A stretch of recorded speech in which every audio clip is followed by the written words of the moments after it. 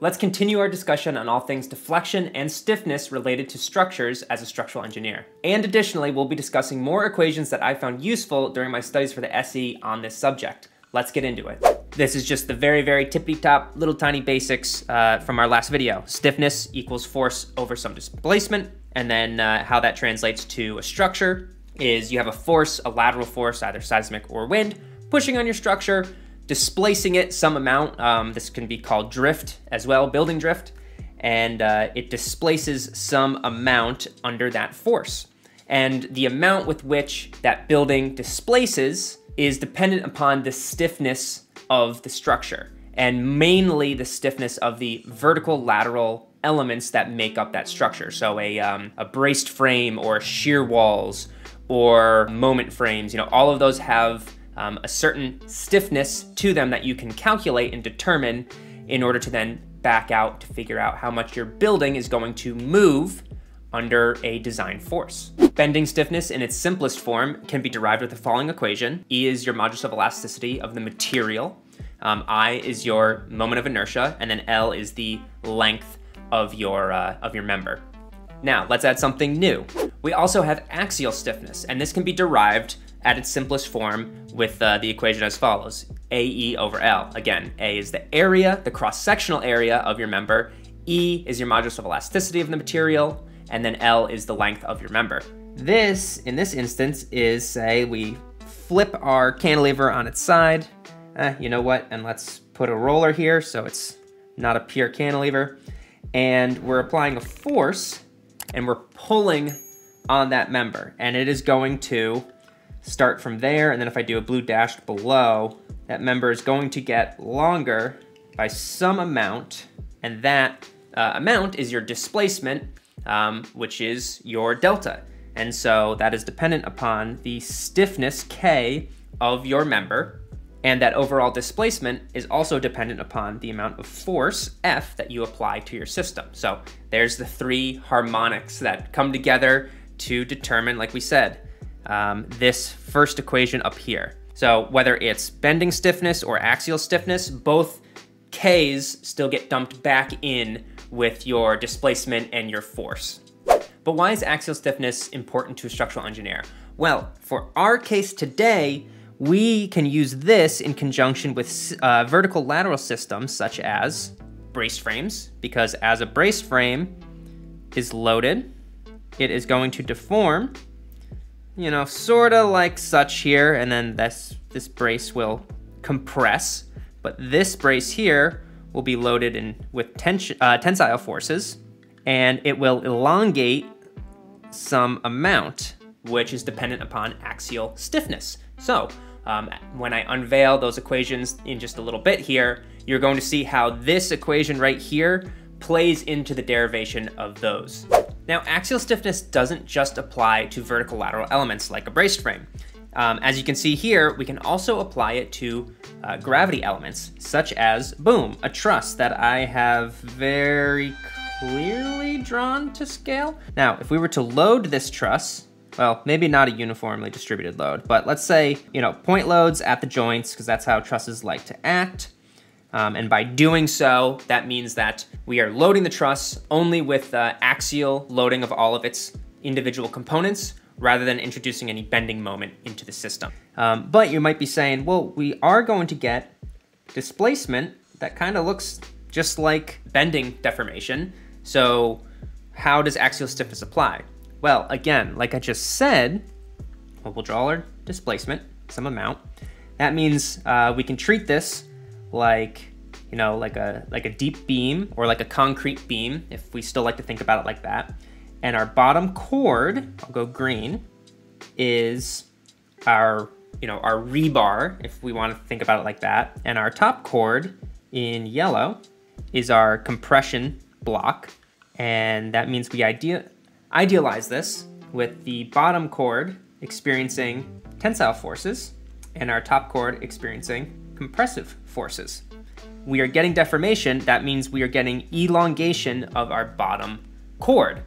Elongation is due to axially loading that member, and the amount that that member deforms is dependent upon the axial stiffness of that member. So that's where these equations will come into play, and we'll see this in a little bit. But don't think this is just a topic for lateral elements. It can just as much be applied to gravity elements as well. If you want to increase your axial stiffness, then you can do that by either increasing your cross-sectional area or increasing your modulus of elasticity. So by doing that, basically you need to change the material property of your member, or subsequently, since it's below the division line or the denominator, we can so increase A or increase E, or we can decrease the length of your member. And we would want to increase our stiffness of our system in order to decrease the overall displacement of our system. We want to keep that thing nice and rigid, and we don't want it moving too much. That on paper, simplistically, sounds great. So you might say, well, why don't we just jack up the stiffness of our structures in order to make sure that they don't displace that much under load. Simply put, it is not always the best idea to increase the stiffness of your structure to make it a better structure. Sometimes that's way too expensive in order to do that, and other times it can actually detract from the overall performance of your structure. We won't talk any further on that today, but we may jump into it in the future. Let me know in the comments down below if we want to chat further. And as promised, here are our further equations for our different vertical lateral systems. Now, take these with a grain of salt, because if you do a Google search, or you're searching the interwebs, you're gonna find a lot of different equations that all stem from the same principles, but these are the ones that I used. All right, first one, we have our pinned moment frame. So at the base, we have idealized the connection as pin-pin, and then the moment connections happen at the top of the columns to the beams. Now, the displacement equation and stiffness equation are as follows. Remember that the stiffness equation is the inverse of the displacement equation. There are three things that contribute to the overall stiffness of a moment frame system: the stiffness of the columns, the stiffness of the beams, and the stiffness of the connections of the beams to the columns. Through my studies, I've found that increasing the stiffness of the beam overall makes a stiffer system. However, you do not want to necessarily do that because of code provisions and ductility detailing requirements in order to create a safe and code-compliant moment frame system. Simply put, this is referred to as strong column, weak beam design. And it's exactly as it sounds. All of your columns within your moment frame system need to be stronger than the beams in your system. At a high level, this means that your columns remain safe during a seismic event, where your beams are the things that get beat up and take most of the damage. Columns are more critical than beams in an overall system, and that can lead to catastrophic collapse if they were to fail, whereas beams can be designed to take damage, yield, and absorb energy without a significant risk of collapse of the structure. And these beams and columns are very, very meticulously detailed under strict code requirements. Remember from last time that in my displacement equation, I kept the force there, but in my stiffness equation, I omitted the force. If you are curious on that, jump back to the other video where we discussed that. Some key points here: you have your moment of inertia of your column denoted as sub C, and moment of inertia of your beam as sub B. So keep track of those. And then your modulus of elasticity E is constant. So this assumes that your system, is steel, and it's the same property steel for both the columns and the beams, but keep track of that. If you had some type of composite system or some mismatching steel, you may want to talk with your principal or project manager or look more closely into that. Moving down, we have our fixed moment frame. Similar, except there's this honkin' equation. So we are fixed at the base and we are fixed at the connections of the beams to the columns. Same variables throughout, just jumbled up and expanded upon in all reality. So pause the video here if you'd like to, because it's a lot to take in, but always check me on this, because again, I am not 100% sure on how this was derived. And then after you do figure this out, then it's just the inverse gets you your stiffness of your fixed moment frame system. And lastly, we have our single braced frame.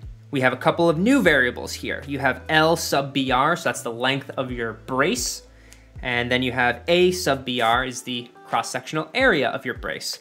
This design, again, simplistically assumes that your brace is the same type of material as your frame. So if this was something like a BRB, where it's a composite brace, then that's a whole different ballpark. So this is more of a very simplistic steel only system.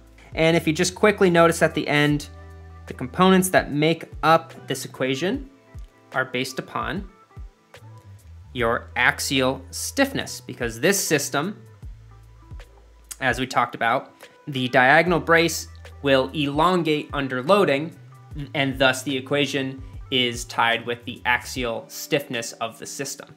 And you can see it represented throughout. But hey, that'll do it today. Please like and subscribe if you like all things structural engineering. Let me know in the comments down below if I was hazy on a couple of these subjects, or you want me to talk further about them. This subject goes so much further, and there's so much to it. So it's something definitely worth continuing to discuss. Otherwise, this is Rich with Team Kestava. Appreciate your support, liking, subscribing, filling that auditorium every day. Let's keep learning. Let's keep becoming better engineers together. Peace.